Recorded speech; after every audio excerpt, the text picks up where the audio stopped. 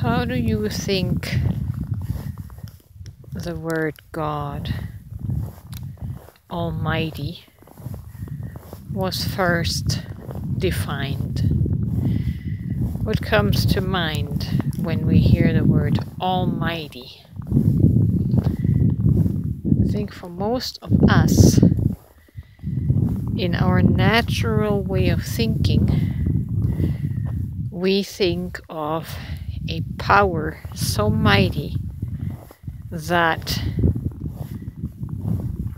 it can crush anything, anyone that crosses its way, that offends,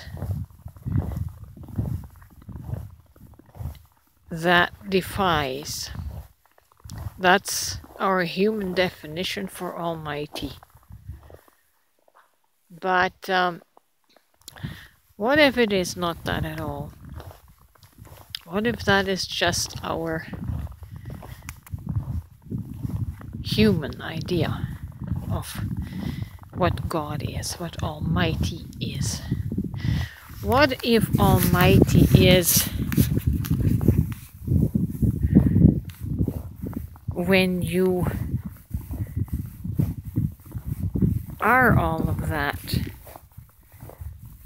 and you get crossed and offended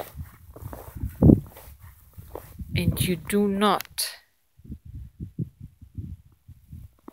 respond in the same manner?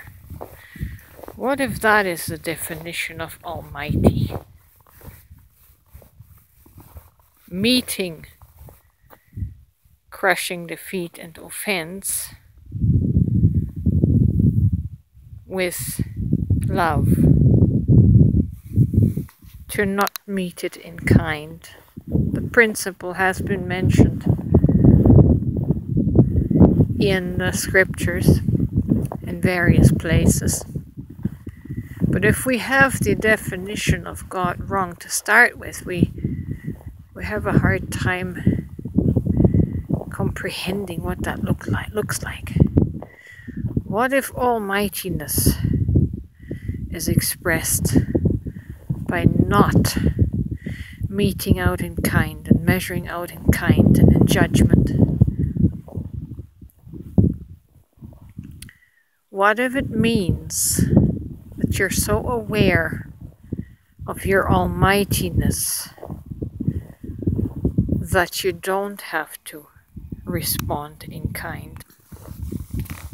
What if almightiness actually appears as weakness?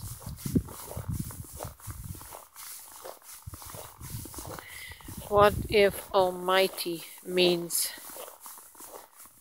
that you chose to leave behind your almightiness, your limitlessness, your infinite limitlessness, to wrap yourself in a body of weakness? What if you are almighty, but you took on the form of weakness and fragility? Is that mighty? I think it's mighty. It's mighty to make yourself so small and so vulnerable. That is mighty. That is almighty. Yeah, there's a lot to rethink, a lot to realize. Our human definitions have got it wrong, backwards. Yeah.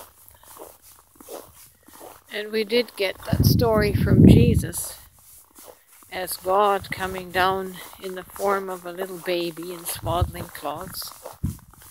But we never made the connection that the same thing is true about us, about you and me. You and me are the expression of God's consciousness that has limited itself. It came down and limited itself within our bodies, within our incarnation. You are almighty. You just don't remember. That's the only difference. You don't remember. But the universe has opened up the portals for us.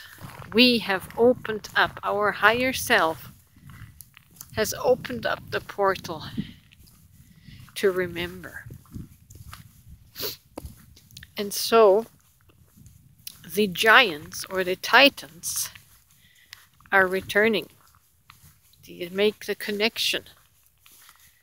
You are the Gibor, the Gibborim, the titans of old. And you have returned, you are returning in your memory. The giants have returned, and it's nothing to be afraid of. Christ, your hope of glory, is here. Your glory has come. You are a titan.